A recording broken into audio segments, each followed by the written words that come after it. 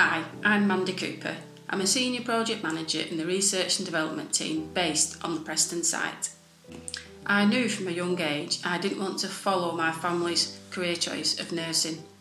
I wanted to work in a practical environment and engineering seemed to be the best choice for me at the careers fair.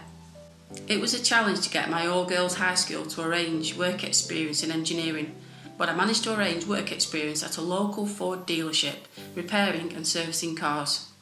After 2 weeks, I was hooked.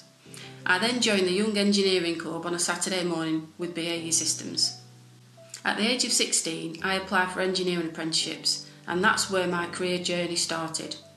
Longer term, this enabled me to develop and later achieve my chartered engineer status. I love the varied days, engineering discussions and daily problem solving. The passion and drive from the engineering teams is infectious.